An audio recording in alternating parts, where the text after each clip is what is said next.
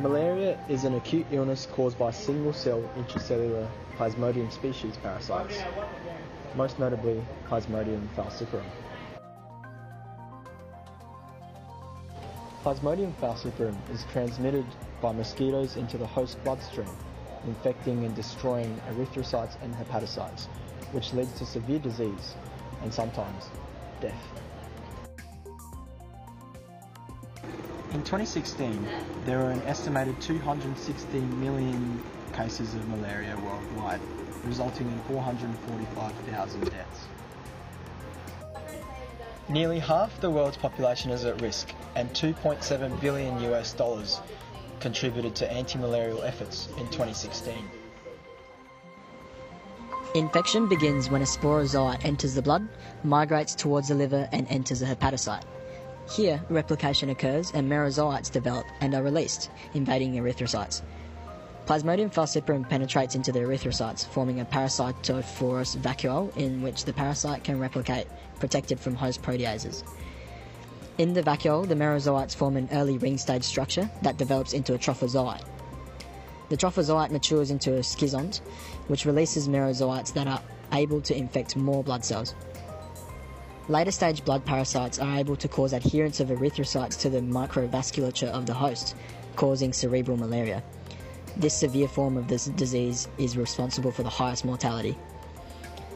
The replication cycle takes approximately 48 hours depending on the Plasmodium species, and the rupture of erythrocytes and release of merozoites into the blood coincides with the periodic fevers, pain and nausea characteristics of malaria. Destruction of erythrocytes can lead to severe anemia. Around 2% of blood-stage parasites will transition to an alternative sexual life cycle and form gametocytes which are taken up by Anopheles mosquitoes during a blood meal. While inside the host erythrocyte, P. falciparum digests host hemoglobin as an amino acid source for replication.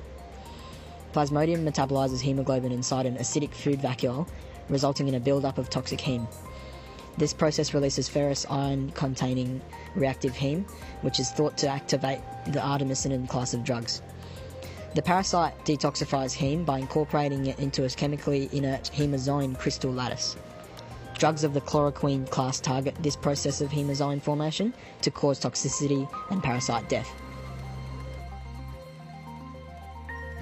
Artemisinin-based combination therapies, or ACTs, are very effective but metabolize rapidly, so they need slower, longer-lasting partner drugs like lumefantrine, which targets the multi-drug resistance 1 transporter, PFMDR1. P. falciparum resistance to ACTs has become more widespread, and it's thought that this originated with the parasite ring stages. The blood stages are an area of high selective pressure, meaning drug resistance is more likely. This is thought to occur due to mutations in the K13 protein. It is thought that K13 is involved in regulating the cellular stress response to artemisinin. PFMDR1 is a digestive vacuole membrane-bound transporter, which is essential to multi-drug resistance. Cambodia is a common source of parasite resistance.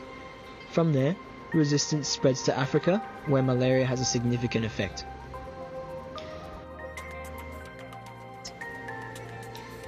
A promising drug in its non-clinical phase is the nicely named DDD-107498, which we will be referring to as drug DDD here.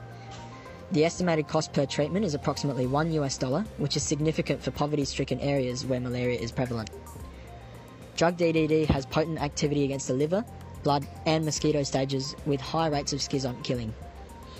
Its high bioavailability is another advantage as a possible treatment in resource-poor settings, and its long plasma half-life means potential for single-dose treatments. The drug works by inhibiting the Plasmodium falciparum translocation elongation factor 2, or simply EEF2.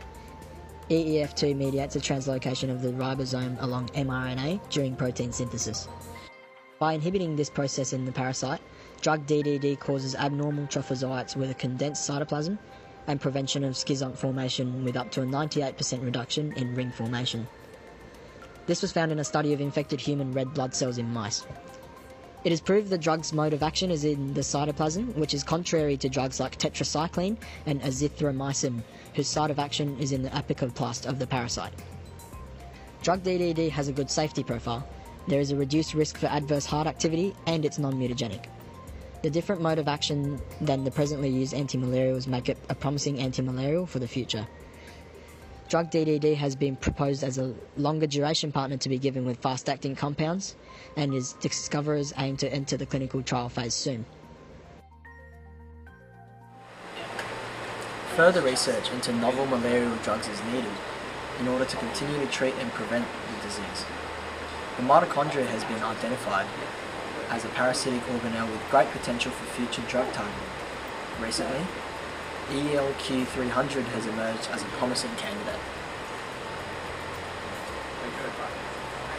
Despite exciting progress into novel therapeutic targets against malarial parasites, the disease remains prevalent and highly detrimental to health and economies. Discovering novel targets is essential to combating resistance and fighting malaria.